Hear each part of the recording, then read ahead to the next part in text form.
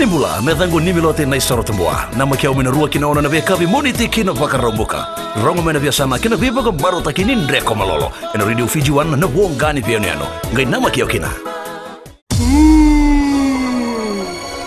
आपकी शादी होने वाली है 5 बच्चे होंगे 5 हाय मैं हूँ आपकी सहेली वेनू सुनते रहिए मिर्च एफएम मैं हूँ ना 9 से 12 बजे तक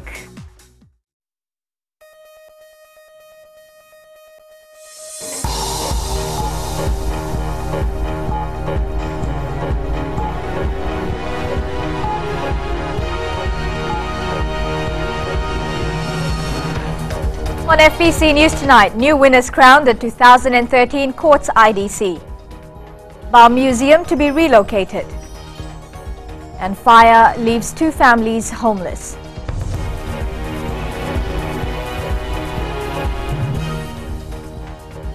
Bulavinaka and welcome to FBC News. I'm Amrita Priyadarshini. In a heated up affair and extra time, Bar is this year's Courts Inter-District Championship winners. Abu Zahid scored the winning goal after both sides were drawn 1-1 at full time. Avinash Swami was the man in black's first hero after he scored the equalizer from a penalty. More in sports to follow. Deputy Director General of the European Commission's Directorate General for Development Cooperation, EuropeAid, Marcus Conaro, arrived into the country today. Conaro is here to discuss the priority areas for future European Union Fiji Development Cooperation under the 11th European Development Fund for the period 2014 to 2020.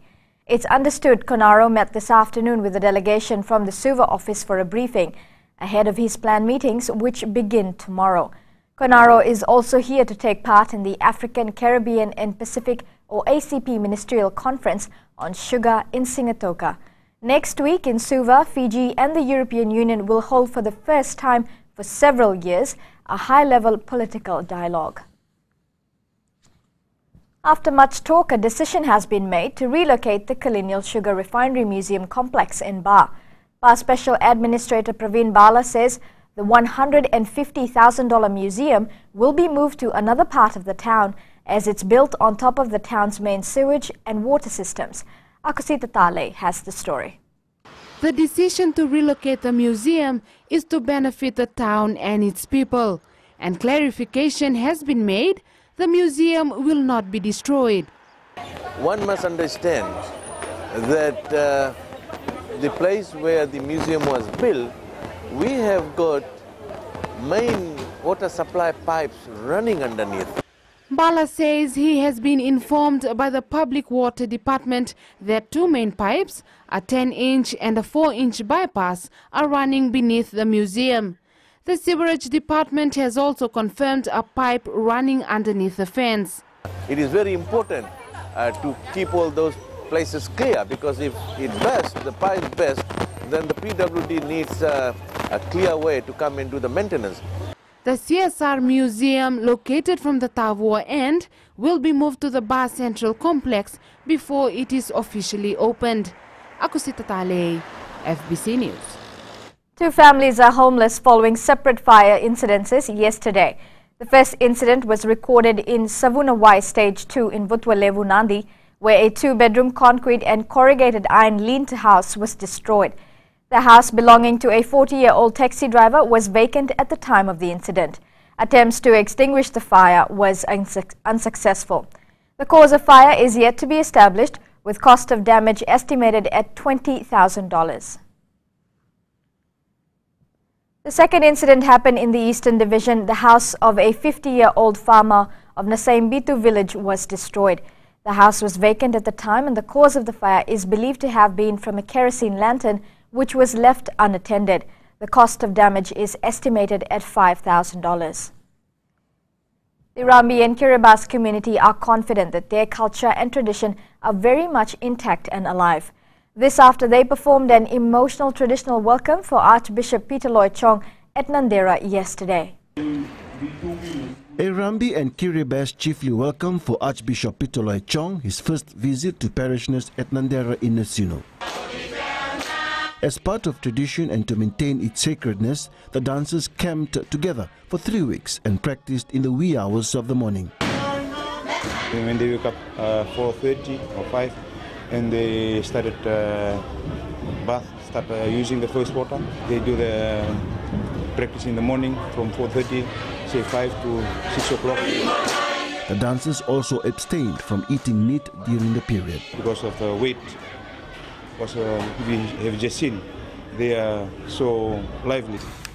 This mixture of biblical and traditional performance got the parishioners astounded, even the Archbishop himself. You only see that in the Bible. I think the Kiribati people must be somewhere from Israel or somewhere. In front of an Archbishop, I felt really blessed to show my identity and my culture. It's very much alive in our community in Lengiri. We've been performing in schools, sometimes in churches.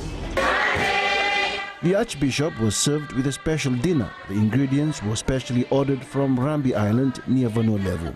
I was so moved. I think it was such a very sincere performance by the Kiribati community.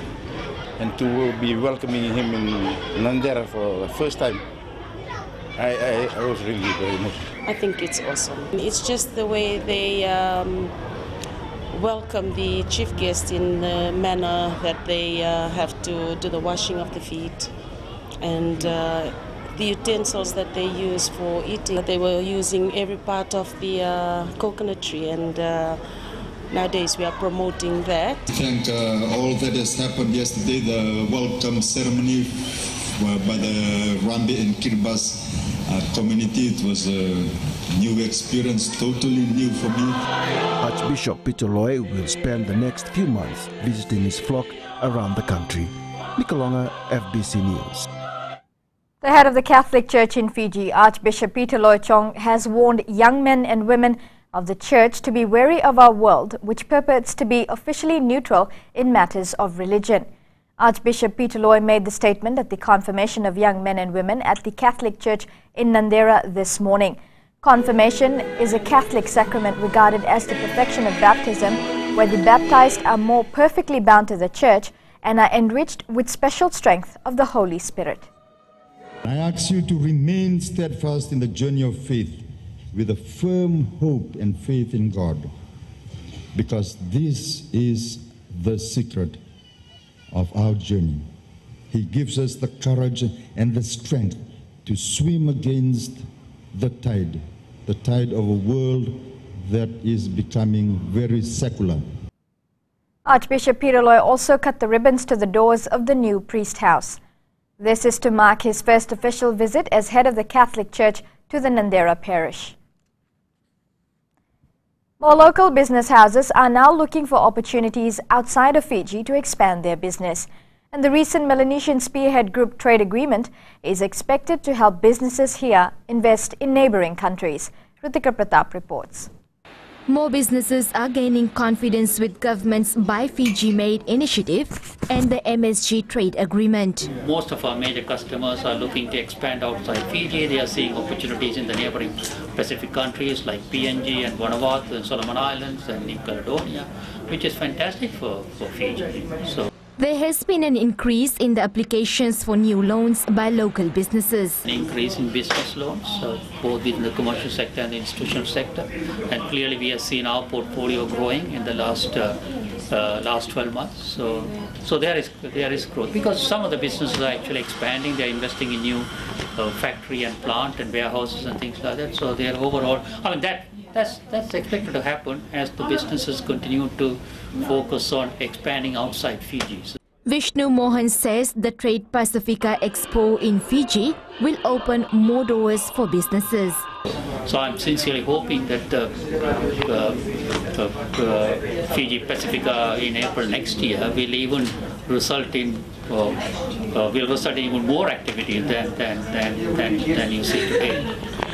Vishnu Mohan says the enthusiasm shown by the local business houses will help achieve the 3.2% growth forecasted for the Fijian economy for this year.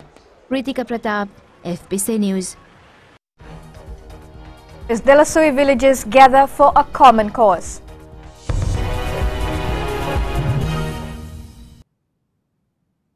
Bula, I'm Wame.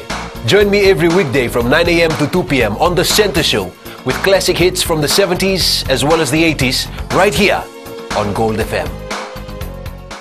Isambolo binaka, na dango wadi soni dalai, na makio mani wasini ngono borota kina lali ne kabi, mai na tolu kina bitu, ena moni tingina por rombuka, ena Bula FM, na bandu ena serre.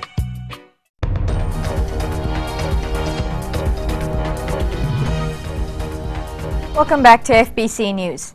Police are urging people to be cautious while handling flammable materials, especially when children are involved.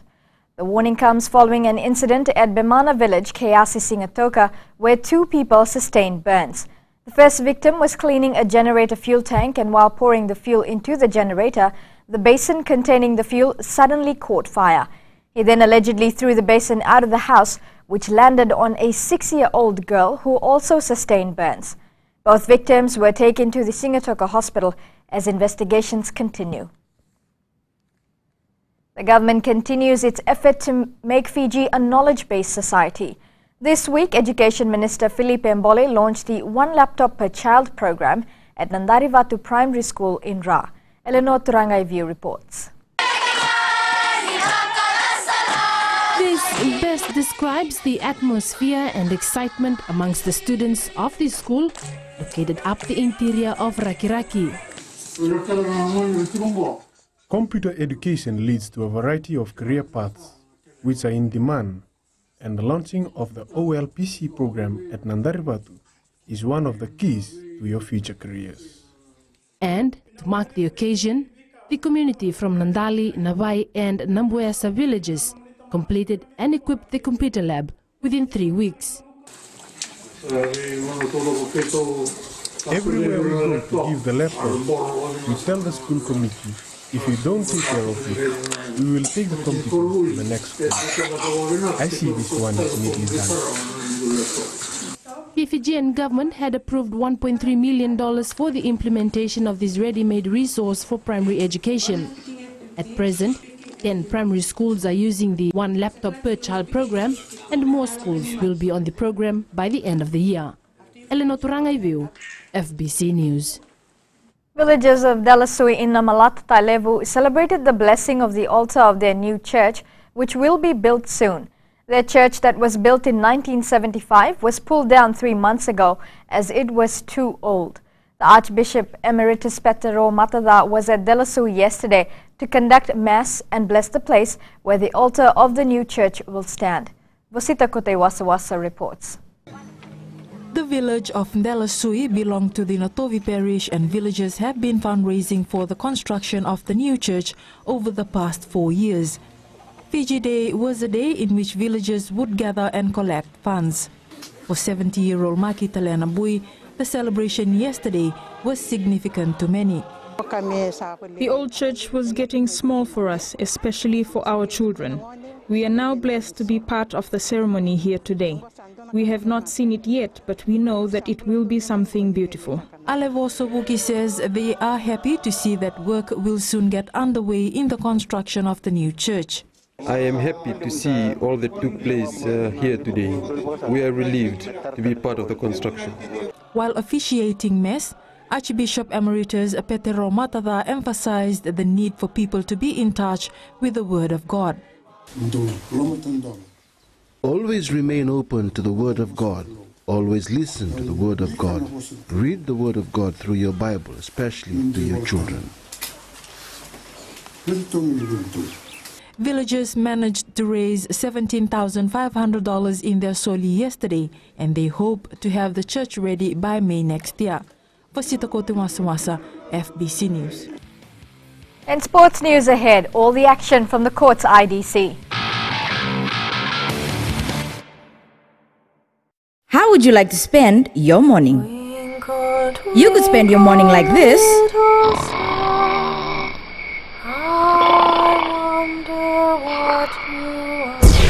Or you could spend it like this.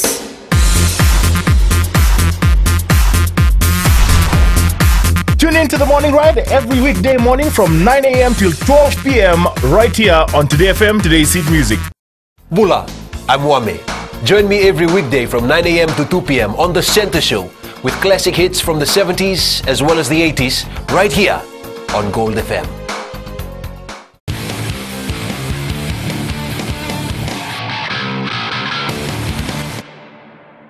Welcome to FBC Sports. Ba has become the new court's inter-district champions. This after upsetting Nandi in extra time to win 2-1. Elena McDonald has more. The following through, and Abu Zaid coming in the 8th minute of play, sneaks in, he races away, the Ba fans jump in joy. The moment everyone was waiting for. Definitely very disappointed. Although Nandi took the early lead, They place it and William Etoma. The mistake, Ralulu not coming out. And William Etoma in the 15th minute of play has... A penalty to Avinash Swami allowed the men in black to equalize and move the game into extra time. On 1-0, I told the boys, we can still do it. And in the second half, we came back. And I would like to thank the players for their hard work. Nandi coach Kamal Swami has publicly stated his resignation from football after not agreeing with the referee's decision to allow the goal. Either way, it's celebrations for Ba tonight, which has not had the IDC title for 5 years. Elena McDonald, FBC Sports. The court's IDC semi-finals was a heartbreak for defending champions Suva. A defensive blunder saw the ball bounce off Ba player Abu Zahid, who scored the winning lone goal of the match. In the second semi-final, Nandi overcame Lambasa thanks to a brilliant header from Uraya Loki. And just like the Super Premier Division, a new champion was crowned in the Premier grade today.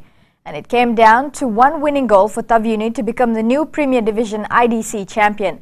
They beat fellow Northerners Draketi, scoring early in the first spell, then maintaining the lead until the final whistle. In other action at Churchill Park today, Ba won the primary school's IDC title. They defeated Lambasa Primary 1-0. It was sweet revenge for Ba, which lost to the Northerners earlier in the competition. Meanwhile, in the secondary school's final, Drasa Secondary defeated Saraswati College 2-1. The Digicel Fiji Sevens team will face either Wales or Kenya in the plate final of the Gold Coast Sevens tonight. This after a better attacking performance from the team, which saw them beat Samoa 31-26 in the plate semi. Earlier today, Fiji was bundled out of the Cup quarters by England 26-12. England will now meet New Zealand in the Cup semis, while Australia and South Africa are in the second semi-final. The countdown begins for the Vodafone Fiji Bati team to the Rugby League World Cup in England. They depart tomorrow morning and will engage in the long trip to Manchester, with 2 weeks in Rochdale to prepare for their opener against Ireland. Elena McDonald spoke to young rookie Tikiko Noke, who is out to do his local teammates proud. having had their first run together in Fiji on Friday night, the Fiji Bati will be using their final 2 weeks in England to get things right before their first World Cup encounter. And for this debutant who believes he's already living the dream after being selected, he's got a lot more to play for than just his family. It's been great. It's one of the best experiences of my life, and yeah, I'm sharing a room with our captain Petro, and that's one of the best. That'll be the best thing. That'll be the most memorable thing I'll get to remember. Even before leaving our shores, he's already keeping note of his experiences. Being selected, it's not just only me. I'm just doing this for the resident boys. They've been very helpful throughout the year. The big boys are like Seva, Semisi, Tsone, Osea, Asail Sarvaki. They've all been very helpful. The Bati leaves for England tomorrow, where they will transit in Sydney before flying out to Abu Dhabi en route to Manchester, which totals 18 hours of travelling. No doubt another experience for Tikiko, who's out to do Fiji proud at just 19 years of age. Elena McDonald, FBC Sports. And today, while in Nandi, the Fiji Bati attended a special church service. Hosted at Sambeto village this morning, Fiji Mbati head coach Rick Stone and his team received their blessings from all present, while also one last chance to meet up with ardent fans. The side also presented their itautau to the Tui Sambeto.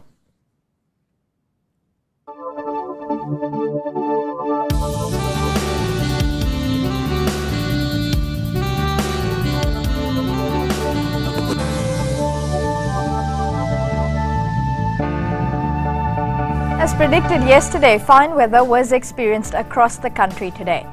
Lambasa maintains its lead on the temperature charts with 32 degrees. Suva and Savusavu remain at the opposite end, being the coolest at 27 degrees at 4 this afternoon. Tomorrow's weather is expected to be the same, with sunshine for all major centres. Fine weather is also forecasted going into next week.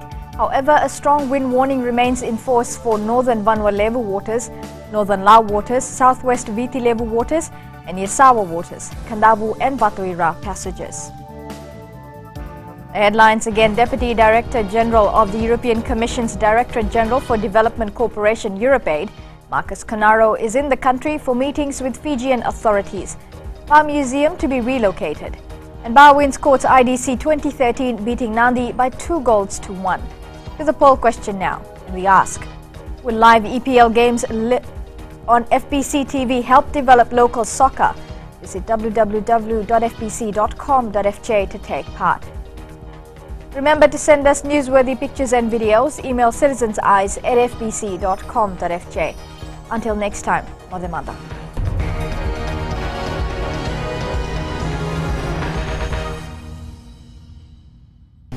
सूरज की पहली किरण के साथ दिन की शुरुआत कीजिए। सुबह का मंगल प्रभात आपको शुभ हो। सुबह सुबह हो खुशियों का मेला, ना लोगों की परवाह ना दुनिया का झमेला। पंछियों का संगीत हो और मौसम अलबेला।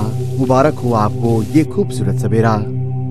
हर सोमवार से लेकर शुक्रवार तक सुबह 6 से लेकर 9 बजे तक शामिल रहें रेडियो फिजी 2 पर हम सफर में रविंद्र सिंह के साथ।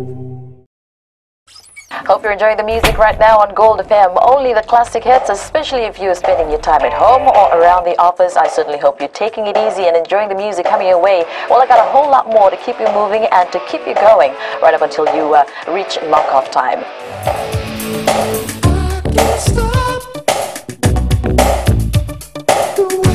I'm Kara. Join me every weekday from 2 to 7 on The Ride, only on Gold FM.